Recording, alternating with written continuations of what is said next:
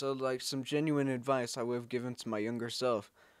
Back in the day, saying elementary school, middle school, what I would really do after school, I just go home and play video games. I didn't really have much of a life.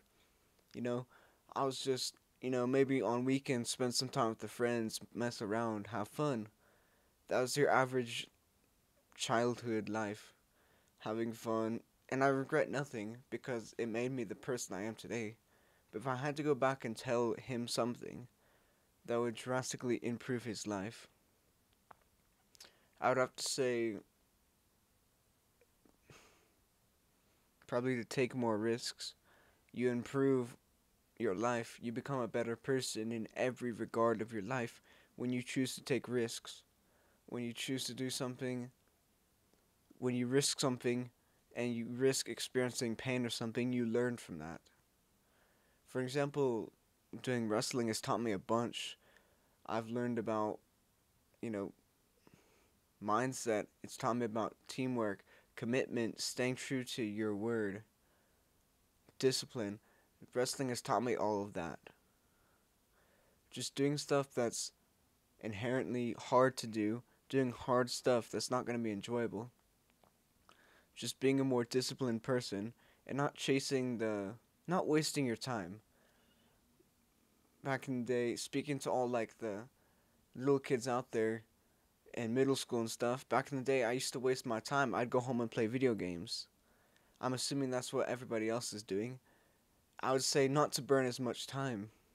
Maybe try to do something productive with that time. Maybe start a YouTube channel, go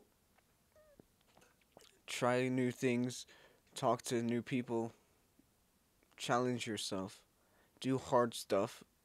Maybe join a martial art, do a sport.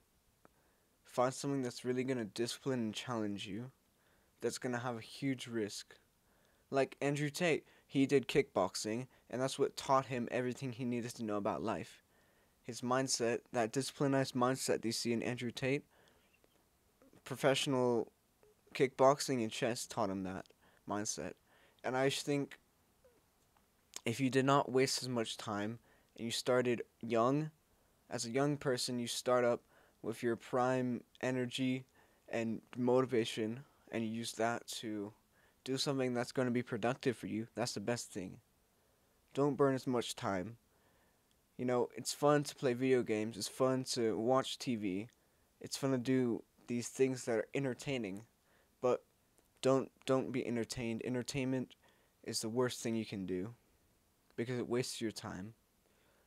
Like, let's think, what are you really doing when you're being entertained? When you're on the couch watching TV, you're just staring at pixels. You're basically staring at a wall.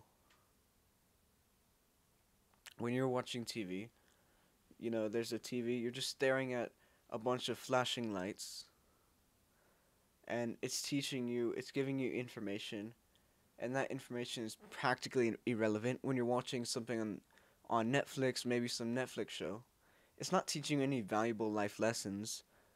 It's just entertaining you. It's making you feel like you're gaining something from it. It's the illusion of achievement or whatnot. The way you learn, the way you gain success in the real world is by getting off that couch and doing stuff that's going to have risk to it. There's no risk sitting on the couch. There is risk fighting, being a boxer, doing wrestling, challenging yourself, training super hard for something.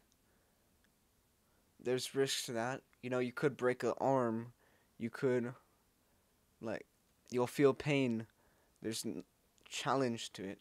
So experience more of life. Do not waste your time. You only have so much time, and you can get a whole lot done, and everybody has the power to become super successful person. Do not waste your time. Choose what you do wisely, is what I'd say to my younger self.